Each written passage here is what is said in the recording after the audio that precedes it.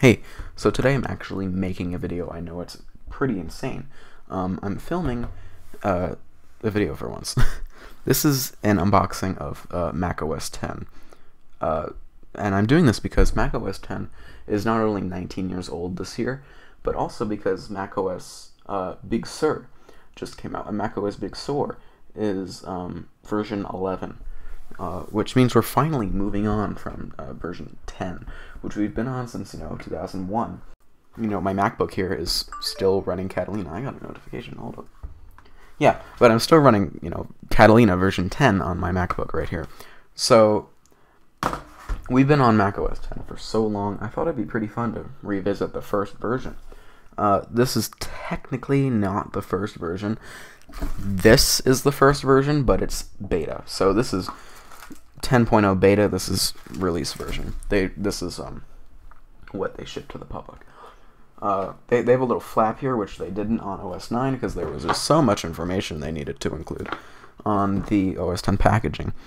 So right here, you can see introducing macOS 10, the super modern operating system that delivers the power of Unix with the legendary simplicity and elegance of Macintosh. They just kind of list some of the things that the OS has, like Unix-based foundation.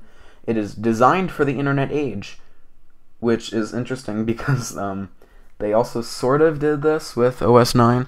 They called OS 9 your internet co-pilot, but they also labeled this OS as designed for the internet age.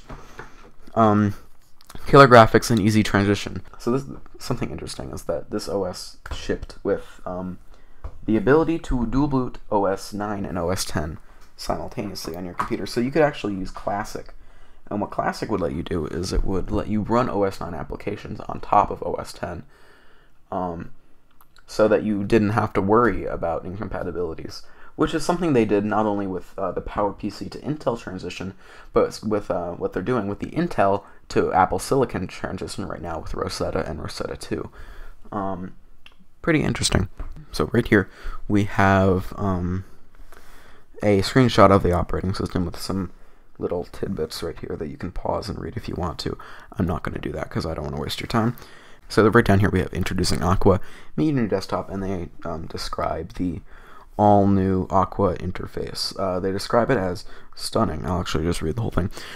The stunning new user interface of macOS 10 Aqua is as functional as it is beautiful. Intuitive for new users, it's powerful and customizable for professionals. Aqua features the revolutionary new dock, which lets you quickly access your favorite applications, folders, minimize windows, and even system settings. This is funny because they call the dock revolutionary and this new thing, which it was at the time. But now we've just gotten so accustomed to the dock, and it's, many designs. We've had, I think, 1, 2, 3, 4, 5, 6 redesigns of the dock since it came out. So, the dock's been pretty popular, I like to think. Yeah. It's amazingly efficient. Its amazingly efficient Finder is designed to help you quickly navigate and organize the gigabytes of documents, movies, and music you store in your Mac. It's funny because they say gigabytes, and I literally have a hard drive connected that is almost full, and it's 2 terabytes. I need to clean my storage. Aqua brings your Mac to life with expressive icons, vibrant color, and fluid motion. So that's what's in this. My phone got knocked. I'm recording this on my phone. I know it's very professional. So that's what's in this little flap here. On the side, you got the macOS 10 branding, as well as Mac operating system software. Down here, we've got macOS 10, the world's most advanced operating system. And on the side right here, you can see we've got core technologies, like Darwin, Quartz, whatever, you can pause and read that. Internet features, additional software, languages, contents. I don't have the macOS 9.1 CD. Don't get your hopes up. I don't have that in here. And then requirements is Power Mac, G3, G4, G4 Cube, iMac, Power Mac, G3, whatever. It's cool. Just see, you only needed 128 megabytes of physical RAM in your computer. That's pretty interesting. Oh my god, it's 11:05 p.m. And then down here, they just have their the fine print that they need to have on there. So that's enough talking about the actual box. Let's get into the inside of the box. It comes in this little brown sort of thing, brown box. And once you open it, you get all the things included. So this is the original receipt. I can't show this because it has like card numbers and that kind of stuff.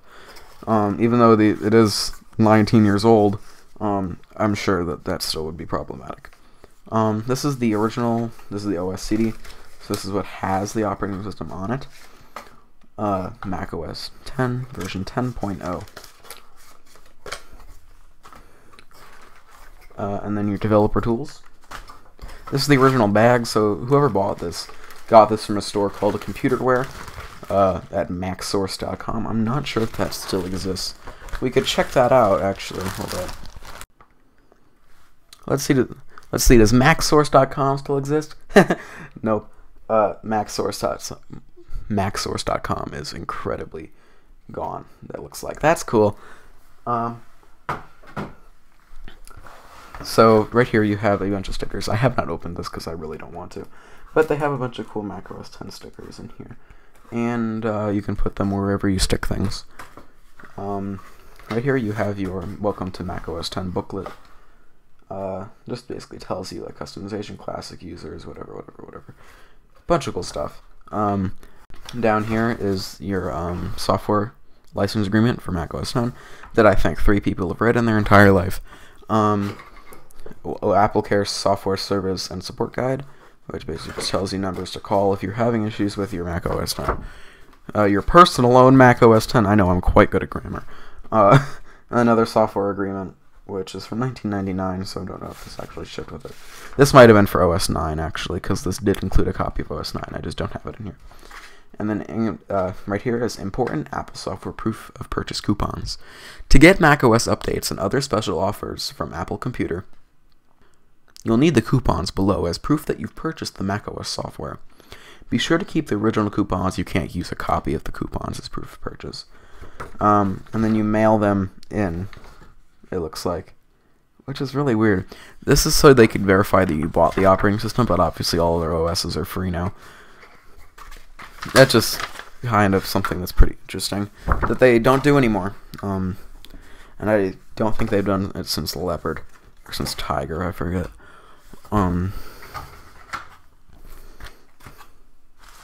Just putting all the things back. You got this bag, which is way too big for an operating system, to be honest. This like takes up half of the volume of this box. There's your OS 10. So it comes with some interesting things. It wasn't honestly a really revolutionary operating system. Maybe not nearly as revolutionary as widgets in the notification center in macOS Big Sur. I know it's very impressive.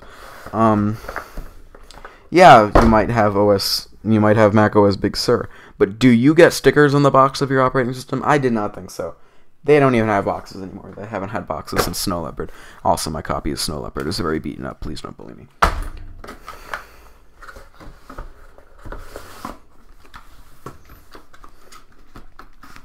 But yeah, that's OS 10. Thank you for watching this. I've been recording for 10 minutes now. Video. If you want to see me unbox my other Apple software, I have a lot of old Apple software. Of OS 9, I've got Panther, I've got Tiger, I've got 10.1 upgrade CD, and I also have this one. This is actually pretty interesting. Hold on. No. This is really heavy. OS System 7. This box is so thick. I really don't know why they did this.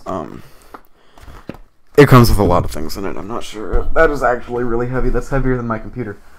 Okay. That's my Apple software. Thank you for watching this very low budget video.